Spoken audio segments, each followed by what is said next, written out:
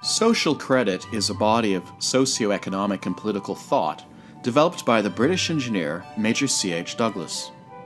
In this short video, we will examine the social credit analysis of the problems that characterize our current economic system, as well as its remedial proposals. Once implemented, these proposals would finally allow economic associations to fulfill their true purposes, the delivery of the goods and services that people need to survive and flourish with the least amount of resource consumption and of human labor. First off, it must be understood that most of the money supply, 95% or more, exists in the form of intangible numbers or bank credit instead of notes and coins. This bank credit is created every time a bank makes a loan or a purchase and is destroyed every time a bank loan is paid down or a bank purchase is sold back to the public. The banking system, with its system of money creation, is the primary method for financing, directly or indirectly, the production of goods and services by businesses of all types and even by governments. For example, a productive organization can borrow money into existence from a private bank and then spend it on obtaining the raw materials, labor, machinery, etc. needed to produce its goods or services. Money is paid out to consumers via wages, salaries, and dividends during this process of production, and is then available to buy the resultant consumer goods and services. Upon receipt of this consumer income transformed into business revenue, the productive organization will pay down its production loans with the bank. The money and the debt then cancel each other out of existence. The financing of production can be, and often is, more complicated than this, but we will use it as our basic model as it makes the explanation easier. So what is wrong with this setup? The problem is that the way things work in practice is not how they are supposed to work in theory. The system is not inherently balanced. You see, the financial system, as it applies to industrial production, is either self-liquidating or it is not.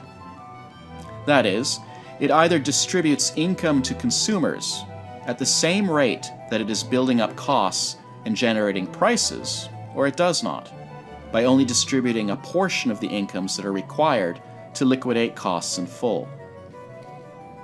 Orthodox economics says, or rather assumes, that the price system is self-liquidating. Social credit, by contrast, claims that the price system is not self-liquidating. There are many reasons for this inherent deficiency of consumer income, for this gap between the flow of costs, and hence prices on the one hand, and the flow of consumer incomes on the other. The main cause has to do with the fact that businesses have to recover more money from the public, mainly to meet machinery costs such as capital loan repayments, depreciation, and maintenance costs, than they simultaneously distribute to the public in the form of wages, salaries, and dividends. Now the gap between prices and incomes has to be filled in full. Otherwise, the economy will be overtaken by recession or worse. Increasing bankruptcies and a steady increase in unemployment could spiral things out of control, leaving the economy on the verge of collapse. In theory, the price-income gap can be filled either with additional debt money borrowed into existence from the private banks and issued for additional production or directly to consumers as loans, or it can be filled via the issuance of new credit, free of debt or the necessity of repayment, by some organ of the state to consumers or on their behalf. The present economic system makes use of the first course of action. Social credit recommends the second. Filling the gap with additional debt money transfers and does not liquidate costs. It therefore leaves an ever-increasing residue of debt that must be repaid out of future economic activity. This makes equilibrium dependent on continuous growth, whether it is physically needed or not, and the creation of new jobs, whether genuinely useful or not, to distribute incomes. It is also the primary driver of constant inflation, or the steadily diminishing buying power of each unit of currency. As the debt load, public, corporate, and personal, increases, more money must be paid out by consumers to service the debt in loan repayments, taxes, and prices. This erodes consumer purchasing power, thus moving consumers to demand wage and salary increases to maintain the standard of living.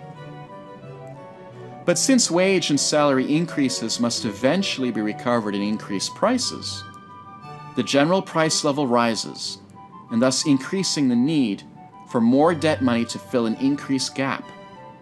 Wash, rinse, and repeat.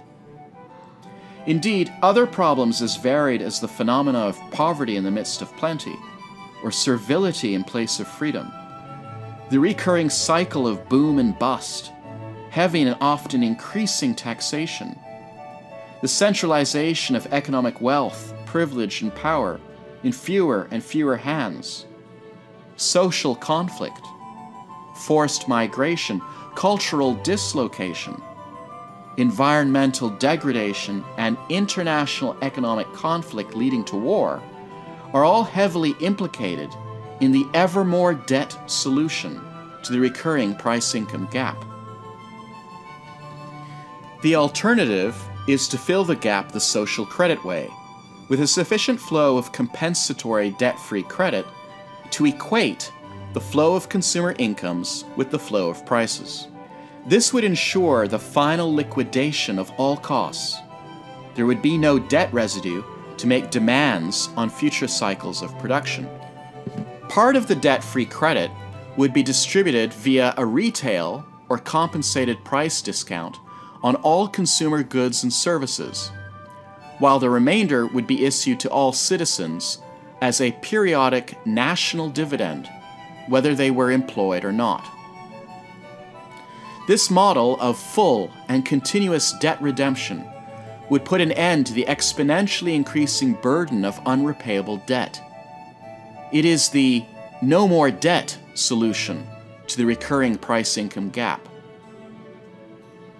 An automatically self-liquidating or balanced financial system along social credit lines would also yield the following benefits: absolute economic security for every citizen in place of poverty and the threat of poverty, increasing leisure in place of servility, that is, freedom from wage slavery, debt slavery, and useless, witless, and/or destructive employment, the decentralization of economic wealth and power, the elimination of economic waste and sabotage, continual reductions in prices instead of constant inflation, much lower taxes, much less government regulation and interference, economic cooperation instead of ruthless competition, social stability and an end to mass migrations, the transformation of civilization based on the unfettering of the creative impulse and the flourishing of both folk culture and high culture, environmental protection, conservation, and repair, and mutually beneficial international trade, providing a sound foundation for world peace.